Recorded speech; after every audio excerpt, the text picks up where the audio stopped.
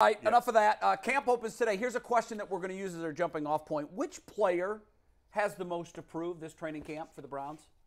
Who is it? We should have threw the caveat. We can't say Deshaun Watson because that's the obvious answer to everybody. When I saw the question, I'm like, is that a real question? Yeah. I guess I assume we all would say not Deshaun Watson. Okay, because he's the answer. I put 0.1 second into thinking about this because I thought, well, that's easy. That's easy. Okay, so outside of Deshaun Watson, my bad. Good distinction, because we all agree. Everybody agrees. The fan base agrees. There are many futures and jobs that are pinned to Deshaun Watson being good this year. That's all of them. Yeah. Because this is it. This is the make or break year. That's right. This is it. This regime is hearing the clock in the background, and the clock is the watch on Deshaun Watson's wrist. Who has the most to prove? It was kind of tough if you take Deshaun Watson out. I'm gonna go with Jedrick Wills. Interesting. He got his fifth year guaranteed to him, so he got his money. But there's something to be said when we go back and evaluate, right? If they don't sign Jedrick Wills to another contract and he's not the left tackle of the future, that goes down as a massive whiff. You drafted him in the top 10, and I think more than anybody, Jedrick Wills has been handled with kid gloves like I've never seen in my life. Like, we'll take Myles Garrett to task. We'll talk about Nick Chubb can't get his money next year because running backs are diminished. We already know what we say about Deshaun Watson. Like Donovan Peoples-Jones, we've already told him, you're going to be on another team because you ain't good enough. But when it comes to Jedrick Wills, it's, well, hold on. Maybe is it too bad? I mean, I know what the grades say, and I do see the clips where he just stands up and doesn't do anything. But really, can we get anybody better? So why don't we is that it right there? Because great left tackles don't fall out of trees. They don't. Or Thank God, they crush everybody. I think that's another thing, and then he gets the benefit of coming after Joe Thomas a little bit. So you think that you're judging him hard or very harsh because, hey, it's not Joe Thomas. What are you looking for, right? So we give him the benefit of the doubt a little bit. Yeah. But to me, that's a top 10 pick. And one of the things that we've said, if you want to be a good organization, when Perion Winfrey got in trouble, somebody said, are you going to bring in a replacement? Are you going to bring in somebody? At some point, the replacements have to be the guys you drafted. Yeah, they do. The replacements have to be the dudes on the roster. Especially when they're drafted that highly. Yes, that highly. So I would go Who you got, Bull? Well, because I got a couple other names that are popping into my head. There's a bunch of guys, and Jedrick Wills is certainly one of them. I considered Elijah Moore. Yeah. I considered JOK as well. But ultimately, the guy with the most to prove is David Njoku. That's my guy. That's my guy. David Njoku has been paid as an elite tight end. Yeah. David Njoku has been at his best a above average tight end. And even that is stretching maybe a little. Average to slightly above average. How's this? He's been in the upper half of tight end. Sure. But so if that makes him above average, but it's barely. But he's on the lower end of the upper half. I agree with that 100%.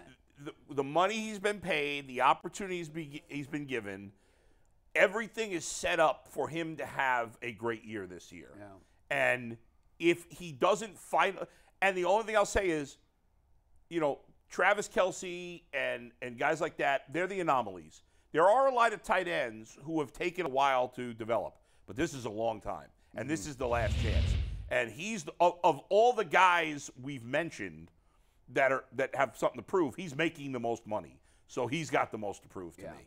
I agree with that. He was the first guy that came into my mind after we moved the assignment to anybody but Deshaun Watson. Right. A couple other names that popped into my head. You might both look at me like I'm crazy here, but Denzel Ward's been a little off.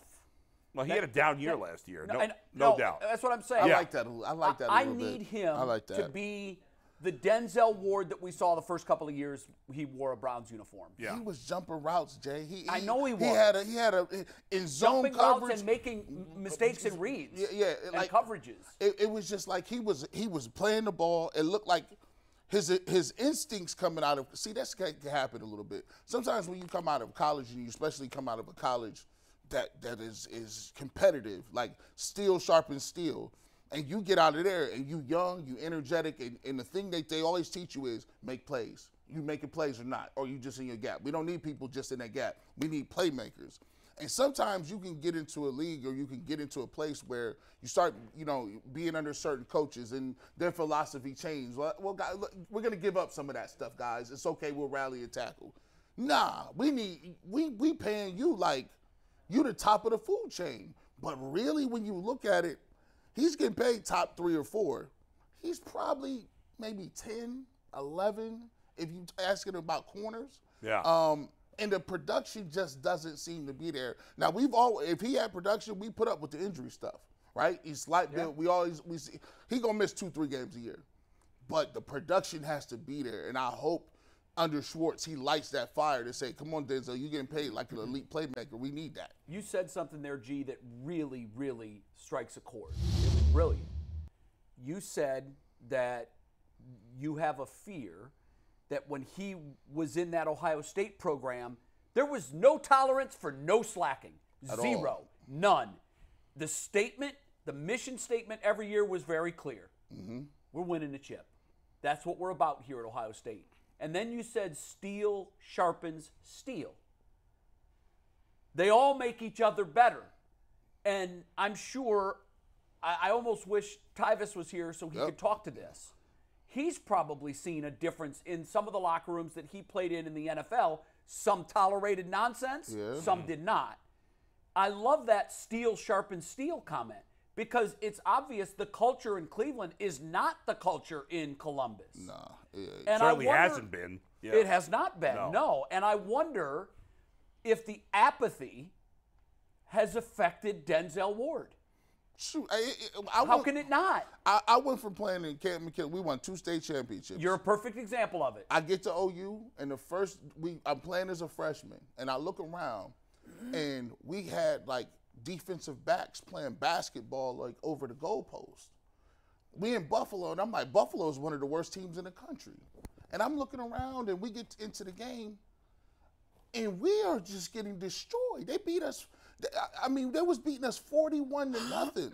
And I go to the sidelines, and the first thing I did is look at my coaches and be like, oh, hell no, this ain't going to work. This not. Because they had that blank stare like, we've already punted. We ready to go on the next week. We going to burn this tape. Nobody was angry. Nobody was upset. Yeah, that's the culture. And in Camp McKinley, that wouldn't have I mean, one guy makes one bad play, he's on the bench. He's on the bench. Like, you playing with all Americans. You just trying to survive at that point. And then when I went there and saw the difference, I said, oh, this is going to be a problem. And you automatically knew that there was levels to it. And it was the first time when people say they become demoralized, I was shook to the core because I said, you don't put this amount of work in just to go out there and get beat and hang out. But they had been losing for so many years. The mentality there was no culture of winning. So I'm afraid when I see stuff like that, you can look at Jeff Okudah. You can look at guys that played in the secondary at Ohio State. You go from Ohio State, where Alabama and Georgia, that's the key, and Michigan. We don't respect no MAC teams. We don't respect no Sun Belt teams. And then you get to Cleveland, and then you start losing to the Lions and losing to the Jets on the onside. How many times have you ever seen somebody get an onside kick? I know. It just don't happen. It don't happen in Little League. Especially when they know it's coming. When it's coming. It's one thing if there's an element of surprise, but when you know what they're doing and it doesn't happen unless it's week 2 against the Jets. Yeah, right. That's it. By the way, you know who we did not mention? Who belongs I have one guy too. Name him. Well, Bo, you say first. I think we're on the same line. Cade York. Oh, I wasn't going there, but Cade York is a good one. Cade York, you guys talk Cade York, and then I'll Cade, toss mine out next. The thing about Cade York is he made some great kicks. He made one great kick. Well, but he made a couple other long ones, but he was very inconsistent. He was wildly inconsistent. Percentage was not good enough. Yeah. And the bottom line at that position is, if he's not good this year, he's gone. Even though he was drafted. It depends on how bad he is. Like, if he has another year like that, it won't be good, but I think it would be good enough for another year. Because, again, it's just like the Jed Wills thing. These dudes aren't falling out of trees. Well, but there's only one kicker job, and if there's a guy out there they think could be better, they'll move on, even though he was drafted. Yeah, but the Browns have done that before. To be really good. And then the guy goes to Minnesota and becomes a Pro Bowler. Right. Yeah, I hear you. Kickers are funny mentality. Sometimes it just takes them a little bit. We talked about the GOAT and how he started off very rough. Go look at Justin Tucker's early years as a kicker. Not great. He missed a lot of kicks. by even year 2? I can't remember what his year. I got his numbers right here. I think it was. Like, year 1 was not Justin Tucker-like. And I think his struggles kind of carried into year 2. Okay, and then he became, like, automatic. So year 1 and 2 were actually really, really good. Years 3 and 4 is where he dipped. Okay. There you Year go. 1, he was 90%, 30 of 33. Year 2, 94%, 39 of 41. Wow. And then the next 2 years, he dipped to 83% and 82%. Yeah, which is. And then he's gone back after that, so he goes 82%. But he went had already 38 been of great 39 the next probably year. never been in the 80s since his 4th year. No, he's on not. a percentage. This most recent year, he was 86%. Was he really? Wow. 37 of 43, but he missed 360-yarders. So The point is he's drafted. almost a victim of his own success. The Browns drafted Cade York high for a kicker. 3rd round or 4th round? Where was Fourth, it? I think. 4th round. 4th round? You draft a kicker in the 4th round. He's gotta You're perform. expecting him to be good. Yes. I don't want to have to wait till year 3 or 4. No, you're for him right. to get You're right. good. He's on. I don't want to say he's on the clock, but he's under the microscope. Yes, for no doubt. sure. Gosh, there's a lot of guys on this. If you Can I look, throw one more out to you? yeah, I'm surprised no one mentioned this, but to me, Taki the Taki? number one guy, it's a different linebacker. It's JOK. yeah, I he mentioned mentioned JOK. As one of the guys we mentioned could have been, but not one of those we talked about. To Yeah. me, JOK is the answer, and you guys are all right in your own different ways. But Right. we need to know 2 things about JOK. One, how Is does he a Jim linebacker? Schwartz plan? Well, I guess 3. Is he a linebacker? B, if he is, how does Jim Schwartz plan to unleash him? And then 3, and we're not going to learn this in training camp, but can the dude stay healthy? Yeah. Is he physically capable of being a long-term solution in that second level of the defense? Yeah, and no, I know that's that's a good not point. a training camp question to be answered, Yeah. but to Well, me, it could be. he has to prove. I mean, if guys do get dinged in training fair. camp. He has to prove that he can learn Jim Schwartz's system and figure out how to actually be a guy who's Yeah. not I like a that. secondary. The interesting thing third with pick. JOK, all these other guys we mentioned are NFL players. We're just asking to be better NFL Yeah, players. you're right. I don't know that for sure that JOK is an NFL player. Yeah, Paul Jackson agrees. I think, yeah, I know he does strongly. So I think, you know what? Here's what I think this exercise shows, guys. Get your thoughts. Yeah. It's what we've talked about. This is perhaps the most pivotal year for the Browns in the last decade. And I know you could say, well, after they made the playoffs, you want them to continue that success. But there are, I can think of front office wise, if this doesn't work, if they end up underperforming, say 7-10 and miss the playoffs, No. it's rotten at the top. And I think Stefanski could be in big trouble. I think Andrew Berry could be in trouble. I think at some point they have to look long and hard whether or not Paul DePodesta should hold the keys to this franchise. Well, I mean, all of that is true. If Deshaun Watson is not good, Yeah. and for whatever reason, again, I think he's going to be good, but if he's mentally scarred, he can't get over can't get over the knee injury, whatever it is. Yeah. Let's say he's not good. All right? Stefanski's fired, Berry's fired, maybe DePodesta too, who knows. He's been the common link through a couple of regimes. I think Nick Chubb's gone. Oh, really? Because they're not going to pay him he's cap hit is $16 million. Yeah. If Deshaun Watson stinks and they're like, in a way, they're starting over. Now they can't because they still locked into him. Yeah. And I hate to go down this road too much because I don't think it's going to happen. But I think Myles Garrett could certainly be gone. He's going to want out of here. Could be a complete total blow-off. So, yes, this is I think it's the biggest year certainly in at least the 12 years I've been covering it. Yeah, it feels like a bull. And that's why I've been pounding the concrete, and people used to say all the time, well, come on, guys are good, just go ahead and chill. I said, there's no chill in this offseason. There's none. You wasted the chill last year. Just done. Like, you got to think about it, man. We waited through 0-16, 1-15, right, to get Baker. We did that to get Nick Chubb. We did that to get Myles Garrett. We did that to get Denzel Ward. Well, let's start to see some fruit. Those picks are all guys that we drafted from being the most worst team in the league. Baker's gone. We just talked about Denzel Ward. If the Browns aren't good this year, they're definitely looking to move and say, hey, let's look at what did we get for Jalen Ramsey? Can we get off this contract? Myles Garrett is the only person that you have left on your roster that can bring you back any draft capital. They'd probably move him and listen to 3 or 4 teams if they wanted to give up So this number whole one house of picks. cards could crumble. Yeah, right. If Deshaun Watson isn't the guy, Right. then this franchise is damn near And you're on the- almost erasing the whole thing and starting over. That's true. On the other hand, if he is the guy, there's no limit to how good they can be. Really? I think so. I agree. Now, listen. Kansas City, Buffalo, Cincinnati are up here. Yeah. The Browns got to get there. But you're saying if Deshaun But is good. I think if Deshaun is Houston Deshaun again, they could reach that level with those other 3 teams. that's the goal. Now, those teams are safer bets to be there.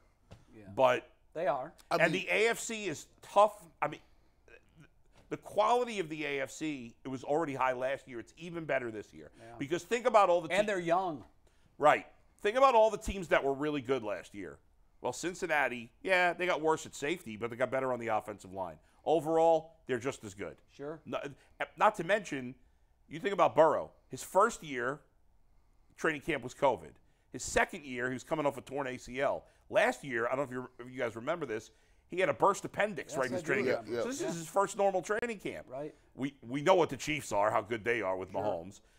The Jaguars are just going to get better with Trevor Lawrence. Yes. The Bills are still really good. What have they That's lost? 4 teams that Right. could easily win an AFC championship. I personally think Miami's going to go a little backwards, but if Tua is healthy, he was good, really good when he was He's healthy. great when last he's year. healthy. Right? We know the Ravens don't stink. We know the Steelers will be competitive. We know the Jets are a little like the Browns. It's an older quarterback, but it's like, well, if Aaron Rodgers plays at an MVP level, they're certainly a playoff contender. Boy, it's not a great time to make an all-in move in the AFC. It's tricky. And it's very tricky. And I didn't even mention the Chargers.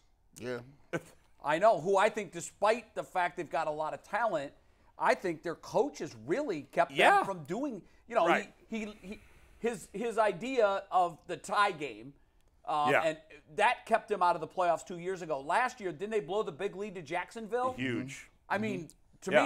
me, I know he's considered one of the bright young coaches, and I know he's got ties here to Northeast Ohio. I'm shocked he's still employed by the Chargers. But they'll still be good.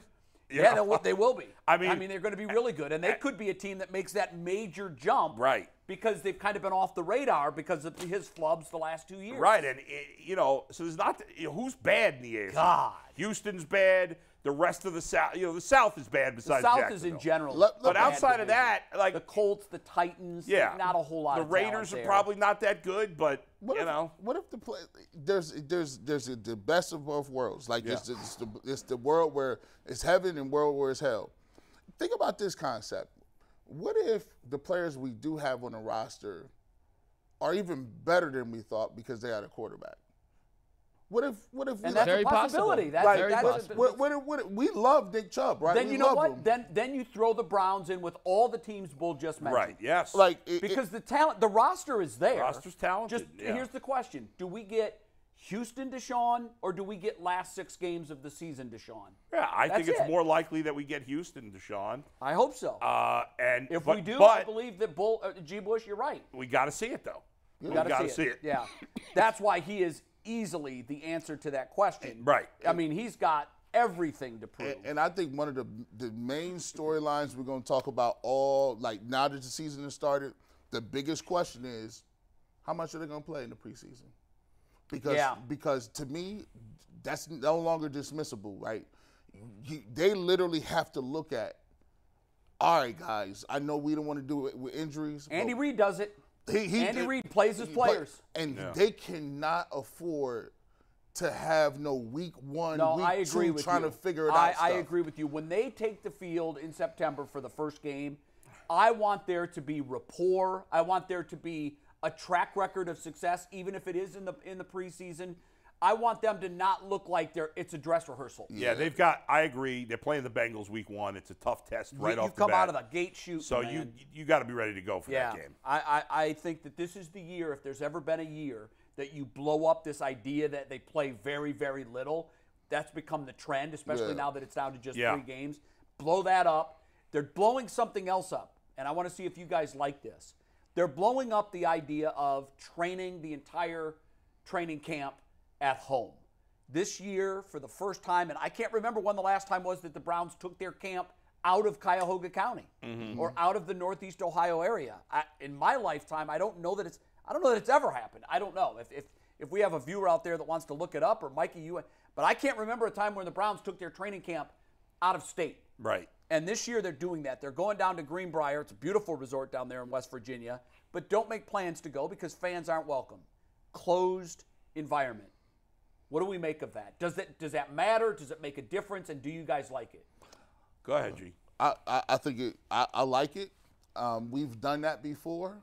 We have? I've done that before in my okay. playing career, and it's different. Like, there's something to be said for you being secluded. So, we in college, you got your own apartment in your houses. They would take us somewhere far off campus, and we'd have to basically like walk back and forth a long way. We would be having meetings, and it would be all away from the normal stuff. Like, you couldn't have a car. Like, they take your car keys and you're just there. Like, you can't move. You're not going off campus. You can't eat nothing. And what it does, it makes you focus, because the only thing that's there is football.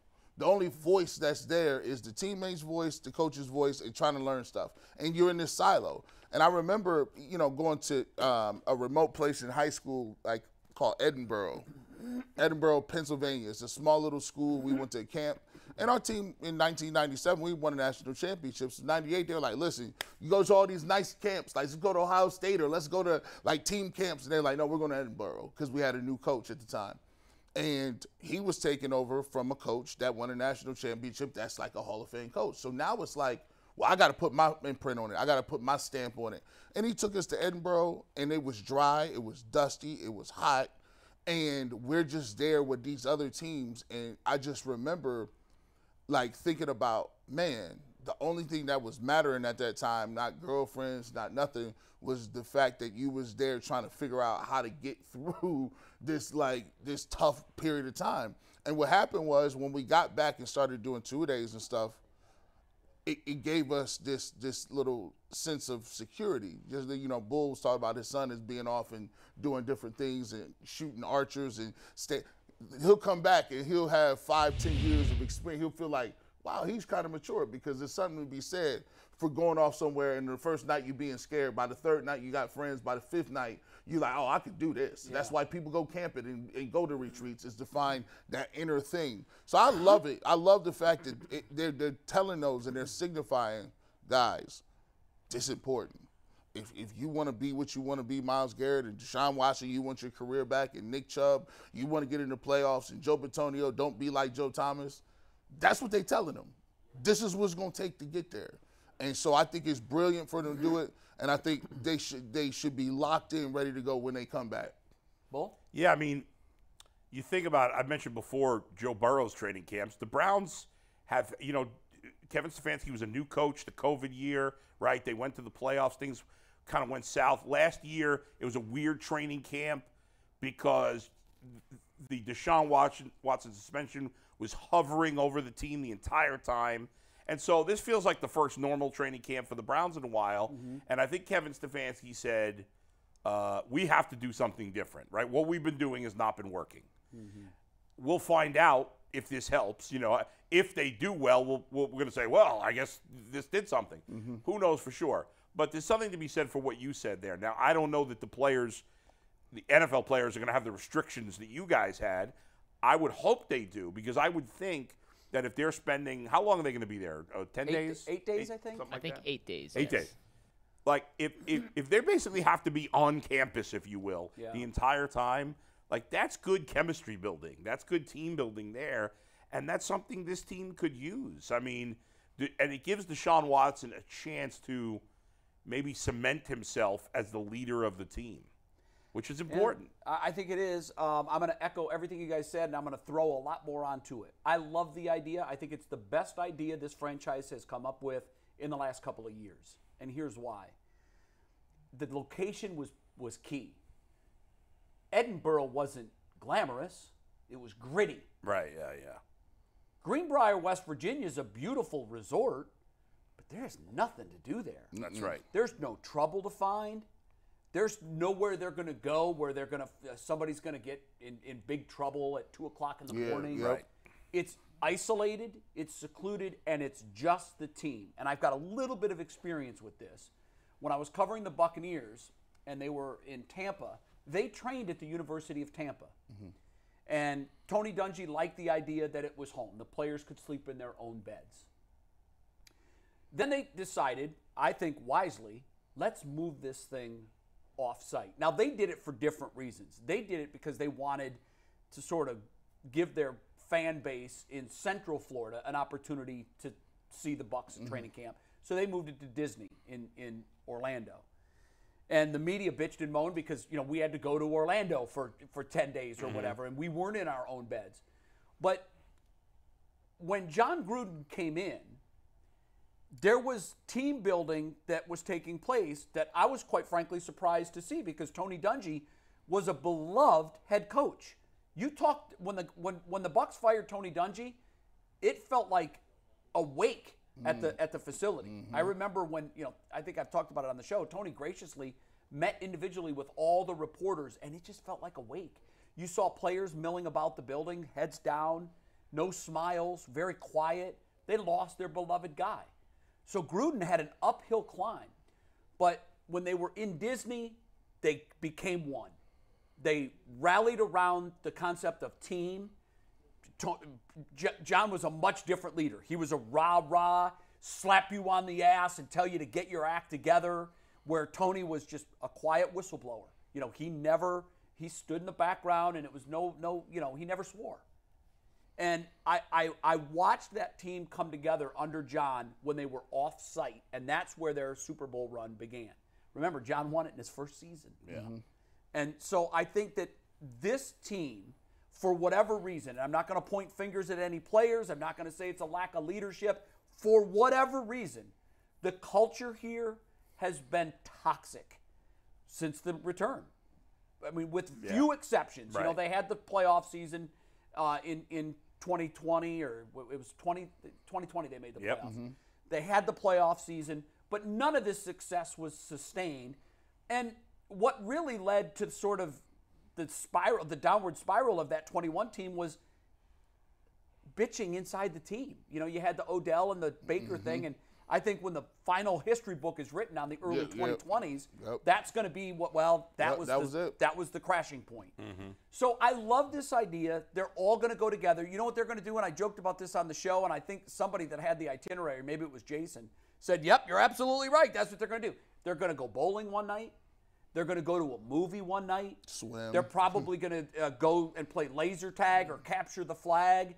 They're going to do team bonding outside of football activities. Right. And they're going to, if they don't already, really get to know one another. Not in a football sense, but what was the most important moment of your childhood? That kind of get to know. Because you got a lot of time and you're bunking with someone. Man.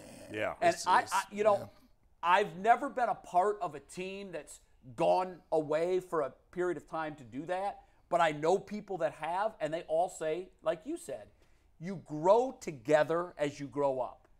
And I love the idea, like you said, it might work, it might not, but I think there's a really good chance that it will, and we know this, what they had been doing was not working. Definitely not. So shake it up. Yeah. And I think it's a brilliant move by whoever, if it was Stefanski's idea, Andrew Berry, I don't know who came up with the idea, but they deserve a lot of credit.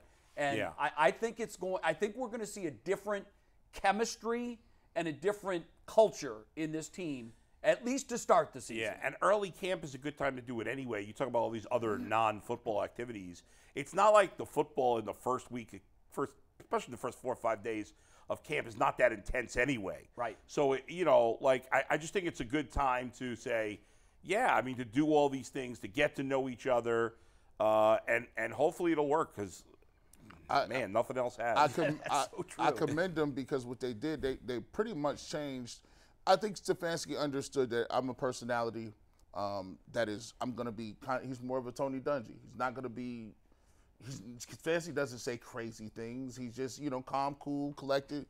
But I think he understood that he couldn't have a guy like Joe Woods, who was the same way. Right. Or Mike Prefer, that was the same way. Yeah, you need a good cop, bad cop, or You whatever. needed, and they didn't switch that all the way up. Both those new coaches are intense guys. They are very intense. And you notice one thing, last year you had guys like Clowney saying, well, I'm only going to play on certain downs. You had busted in coverage and people turn around and pointing to different people. And you even had, to a certain extent, Greg Newsome, who's a mild-mannered kid that has never – all of a sudden he's saying what he not going to do and what he is going to do. Telling the organization. I said, whoa, hold on now. Now you notice something? I don't hear very much no more. No, it's been quiet. It's early, to be fair. But when he came on, I don't think we're going to hear that. But when he came on, his tune was changed a little bit. Like, oh no, that's true. Slot, that's good soldier. That's I love what you said about you can't have too many of the same types. If you're going to typecast coaches, I think the Browns have the perfect mix right now. They have the professor running the offense. You want this kind of mad genius running the offense, and I think Stefanski fits that bill. You want the drill sergeant running the defense. And you kind of want that maniac running the special teams. Right. And I think they've got it. I agree. I think it's a really nice mix. Now they've got to win. Yeah. Right. But I think right now the way the coaching staff is constructed, I think it's kind of out of central casting, and I hope it works. Yeah. I hope it works. All right, Mike.